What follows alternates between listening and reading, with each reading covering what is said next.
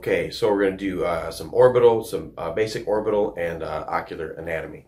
So we're going to look down from a superior view into the skull, and we're going to look at, so this would be your nose. Okay, and we're going to look down, and we're going to look into the eye sockets, or the orbits, the bony structures, those truncated cones in your eye, or in your skull that your eye sits in. So they're basically going to run like this. You're going to get a nasal wall, and then the temporal wall, okay, where these cones are in your skull. They form the two eye sockets, right? This would lead to your nose, and that would lead out along the temporal wall of the eye socket, out here like your zygomatic bone. So this is where we're looking down. This is how your eyes sit in there, right? And then your eyeball itself will sit here. This is going to be, say, your iris, right? Right, so you're looking down from above, you're looking at the eyes that sit in here. Obviously, your eyes are going to look straight ahead, and these cones are going to sit off at maybe a 45-degree angle. So use blue, and if I were to make a midline axis through that orbit, right, or the socket of your eye, the orbital axis that runs through there, it runs at about 45 degrees from the midline or the nasal wall. Okay? But then the straight line, the axis through your visual axis or your optical axis, that's going to run parallel to the midline, to the nasal wall, which makes it at 45 to the orbital axis. Right? So that's how your eye is going to sit in the socket. That's important for understanding eye directions of these muscles we're going to cover. We're just going to do the 6 muscles on the eye. Now, some of the muscles line up straight with the orbital axis, and they're going to come back to sort of this cartilaginous ring, and you're going to have 4 muscles that are short and straight that line up. One underneath the eye, one above, then you have one on the nasal aspect of the orbit and one on the temporal aspect of the orbit. And these muscles are called the medial lateral rectus, the superior and inferior rectus. Right? Now I'll draw those in a different configuration. But besides the recti muscles, here's your eye sitting in there. Here's the cone. You're going to have 2 oblique muscles. So there's going to be a little structure in the nasal wall called the trochlea, or the pulley, and your superior oblique muscle is going to run up around this pulley and then sort of makes this little turn and runs to the superior aspect of the eye itself, in the lateral posterior, I don't want to say corner because it's a rounded structure, but it sort of runs up and back like this. Okay? The inferior, off the nasal wall, inferior oblique runs from this more anterior portion of the lateral wall, and then it runs back toward the posterior lateral but inferior aspect, not corner, of the eyeball itself. So this would be your inferior oblique, and it's not on top of the eye, it's underneath. And then this would be the superior oblique. Okay? Now the line of pull for these muscles, the recti will go back over. That's pretty straightforward. It's in line with the orbital axis. Because the oblique muscles are oblique to the orbital axis, their line of pull on the eyeball will be slightly different. Okay? So it's going to run obliquely, anteromedially toward the nasal wall. So when it pulls on the eye, that's the effect it'll have. All right, keep that in mind for a second. Rewind it if necessary, and then I'm going to draw.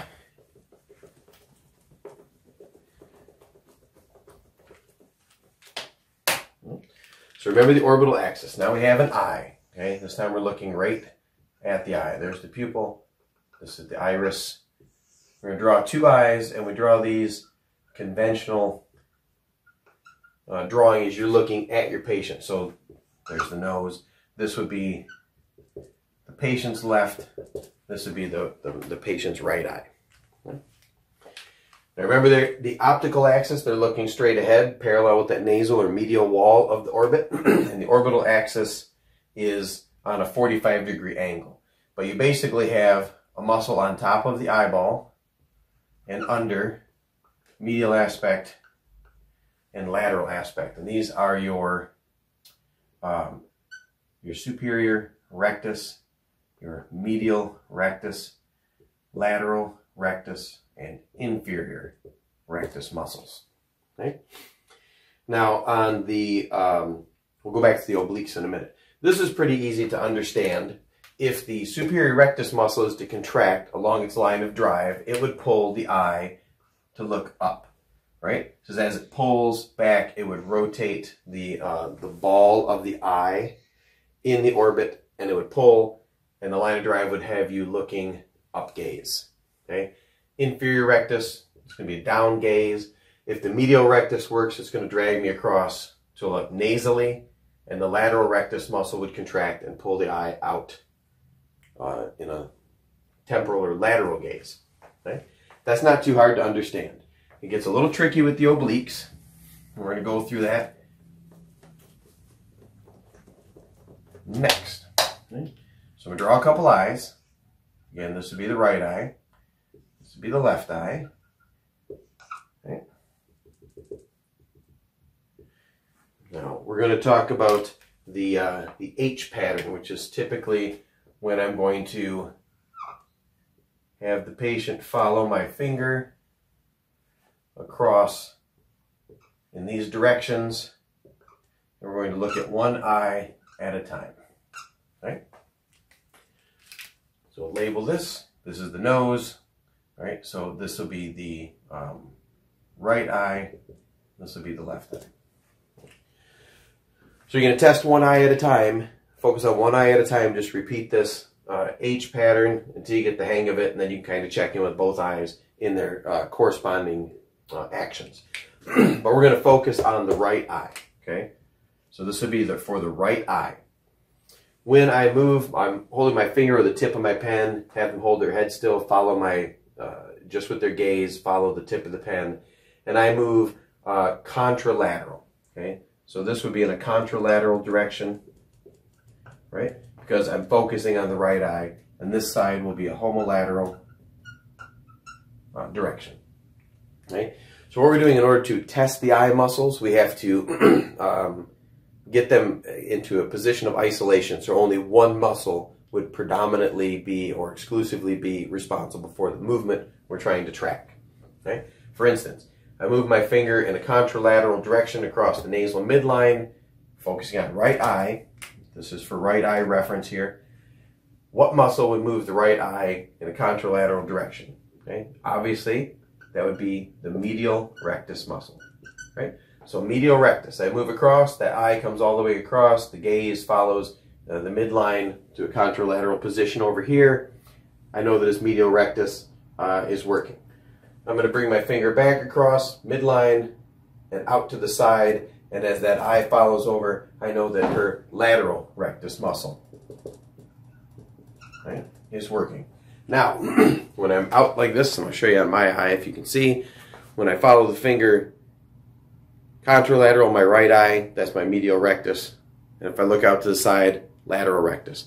Now, while I'm looking out to the side, you remember from the earlier part of the video, I'm looking out to the side, the right eye is gazing to the homolateral side, or temporal.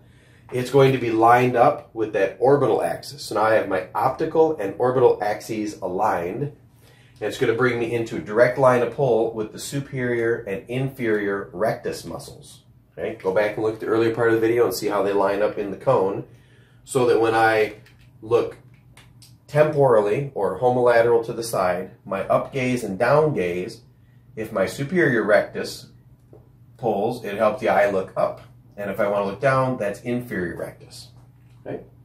Then I bring the gaze back across, or I check while I'm over here, medial rectus, contralateral gaze. I'm going to do up gaze, down gaze. But now the eye has moved all the way across and is added, think of this as a 45-degree angle. It started at a 45-degree angle, the optical axis to the orbital axis. Now I've added another 45, so now I'm perpendicular, but it has lined my eye up, gazing nasally or contralaterally. It would line my eyeball itself up with the line of pull of the superior and inferior oblique. The superior oblique will pull from the back top of the eye and roll the eye down. So my superior oblique, when I'm looking across contralateral or nasal gaze, when I look down, I have to use the superior oblique to pull the back half of the eyeball forward, which would bring my gaze down. Or I'd use my inferior oblique, because I'm now lined up with that line of pull, to look up. So a quick shortcut would be H pattern. The horizontal gaze is medial lateral rectus. That kind of isolates. When I do up-down gaze on the temporal or homolateral side, that's just going to be the rectus muscles. The superior rectus muscle will pull, because it's anchored behind the eye, it'll pull the eye to look up. And then the inferior rectus will pull the eye from underneath to look down.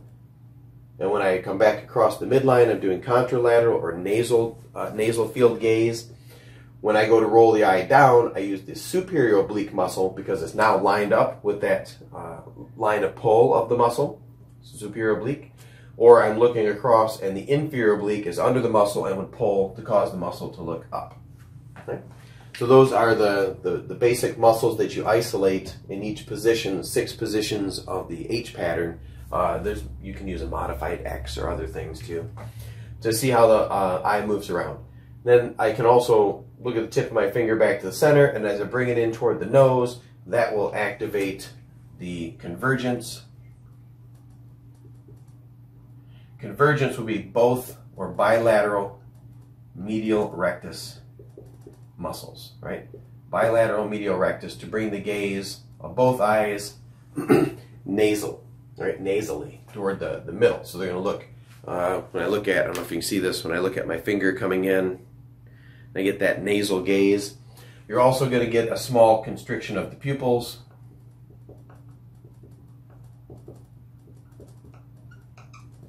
Right? With convergence, checking both the medial recti. By constricting the pupil, that helps the brain focus its visual field. So this video is just a quick overview of the different muscles and how to test or isolate those. We'll do some other videos on the direct and consensual pupillary light reflexes, and then we'd have to do a couple more videos to tie that all into the basic neurology, how you can use this optic field pattern to test which muscles are working or aren't working, so you can deduce some neurologic lesions or missteps. So that's enough for now.